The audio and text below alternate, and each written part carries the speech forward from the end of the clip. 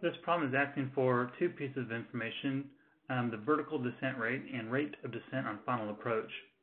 So if they're asking for the descent rate from final approach based on a angle of descent, we can't use the required descent function of the E6B. We actually will have to use the charts to do this. So this problem is a little bit different. So if you're going from a waypoint to another waypoint and you know the exact altitude differences and the exact distances between those two waypoints, you can use the required descent function of the E6B.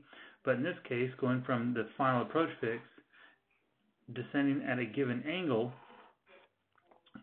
we know that we can see that the minimum descent altitude is 760, but that minimum descent altitude could be anywhere within this 3.5 nautical miles. So we don't know the exact distance in order to get the descent rate using the E6B. So we'll have to use the charts that are given. So in this case, we can see that the vertical descent angle is 3 degrees. So given the 3 degrees, now we need to determine the descent rate on the final approach.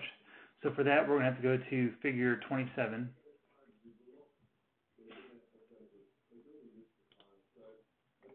And we are in the 3 degree range, and we're about in between 90 and 120. So we're going to have to average these two numbers to get our descent rate.